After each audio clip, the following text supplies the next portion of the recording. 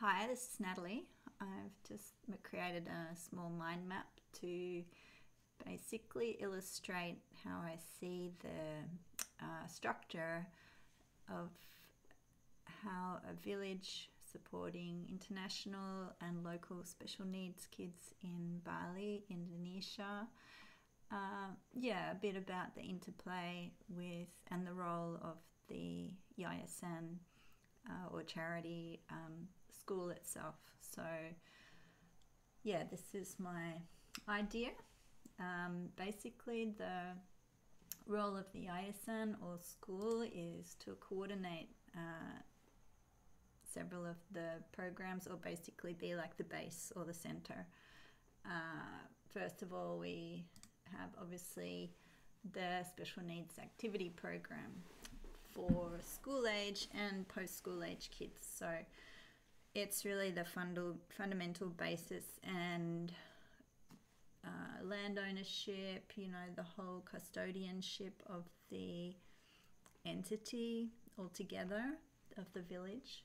So of course there's this program which basically we have our therapists and teachers who they can be international, sponsored through KITAS, or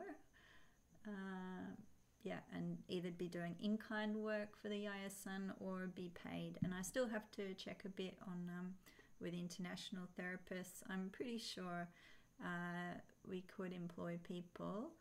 I would like to see more that the international families, their contribution helps to pay for therapists to come there, so that the services of the therapist can be offered at more of a local rate to local families, so it stays accessible to everybody.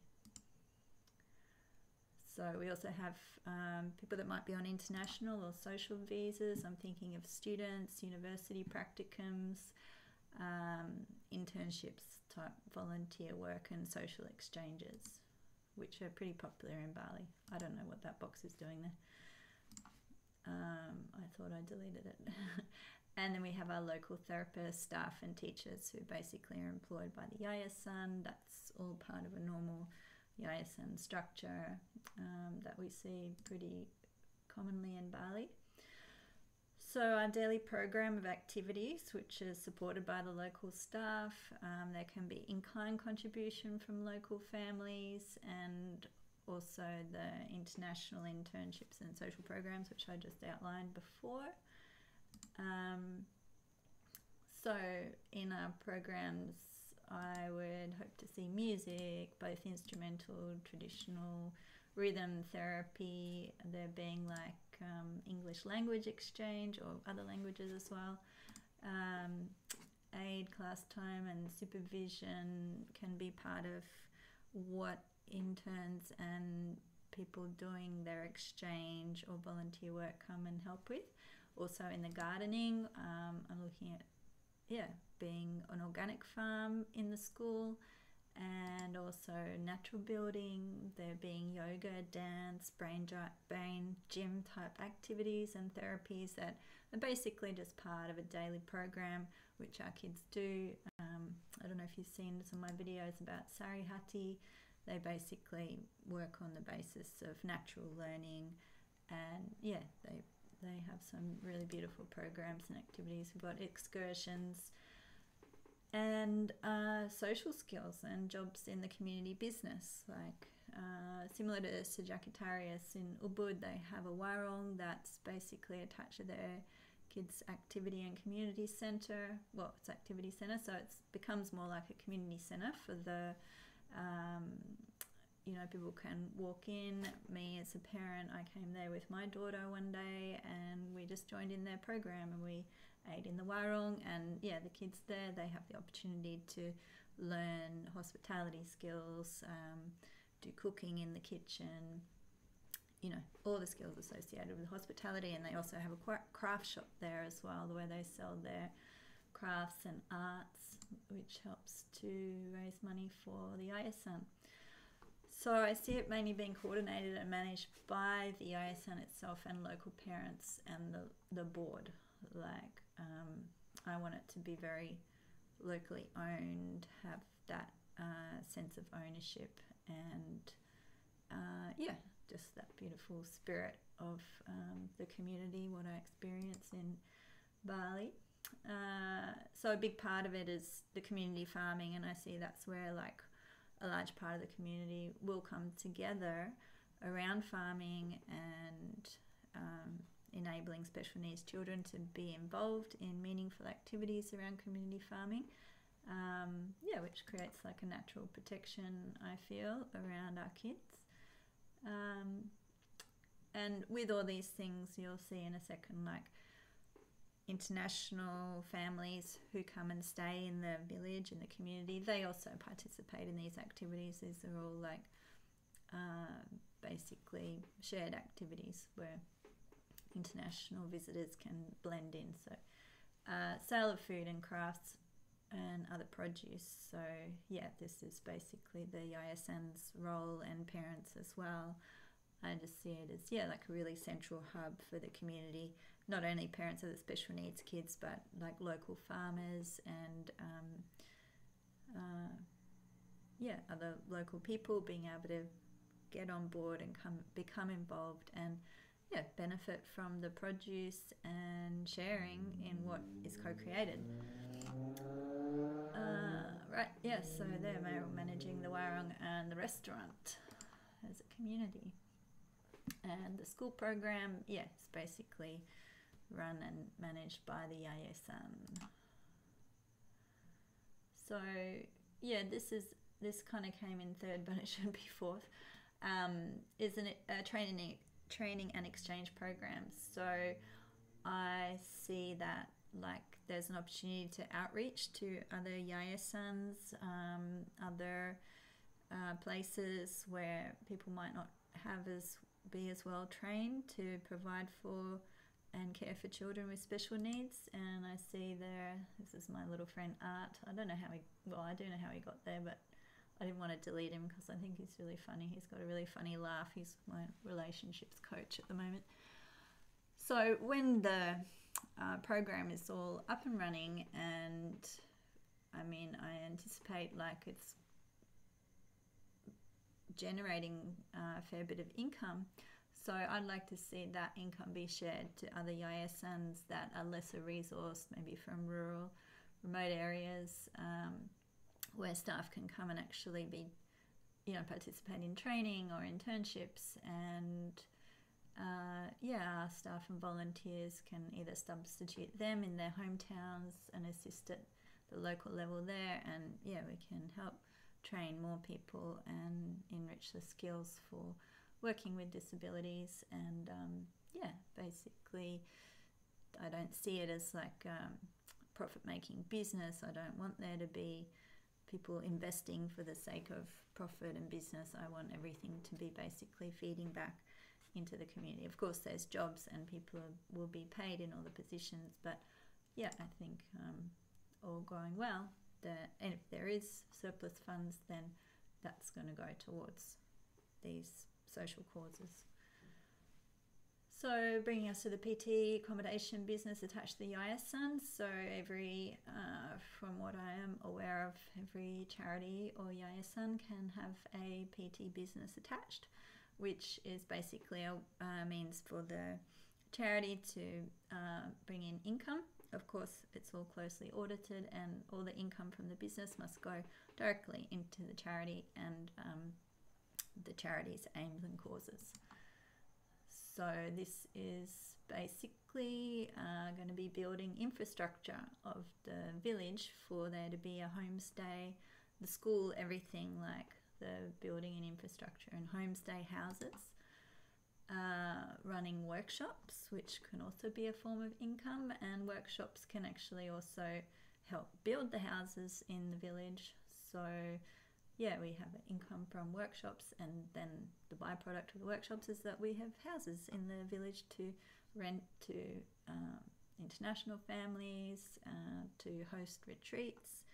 I see like at a high end we could maybe have 1 or 2 retreats a year where, it's basically whoever it is and whatever retreat they're doing get to actually come in, and their guests get to come and stay in the village, or their kids can come to the school, and they get to enjoy the benefits of living in a community where there's organic food being grown, there's a restaurant, there's like all these businesses and services sprouting up around what we're intrinsically doing. And for me it makes sense to have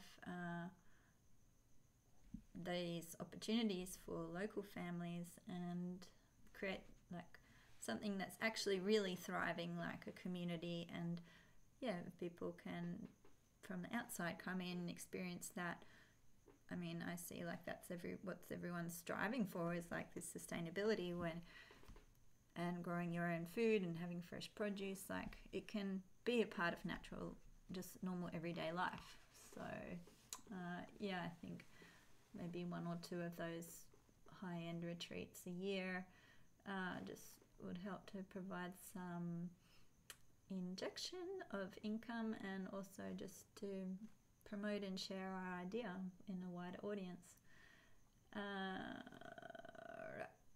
So retreats, and but the basic basis is the accommodation business that's open for international visitors and families. So I see that international families would purchase like either timeshare accommodation package, and basically be able to come and spend like 2 weeks to 1 month to 6 months per year in the accommodation facility. And then basically the children can come and attend the school, the parents can attend workshops, they can do yoga, they can just enjoy living in the community and community life, and just be part of this supported program.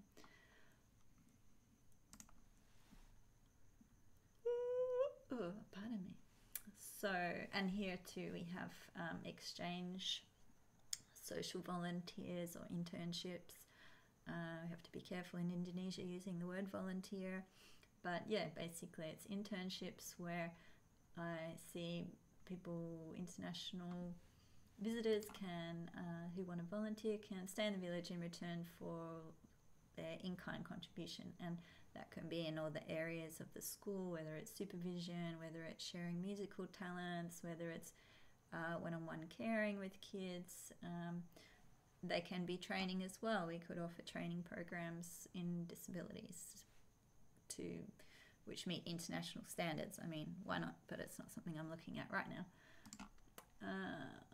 We have, so the name, this is just a name idea, Bamboo Creative, because that's what I'm involved in at the moment in terms of an organisation with more of a social cause, helping to support local families or businesses to become established that help to hold workshops and create a building that hopefully will be a model for the village. I'd like to see it being really like eco-sustainable, earthship, zero waste, like utilising the renewable technologies that are able to be implemented at a village scale, that don't require a lot of capital investment, that basically can help the greater proportion of the world's population, 70 or 80% of it, to actually be able to afford to be sustainable. So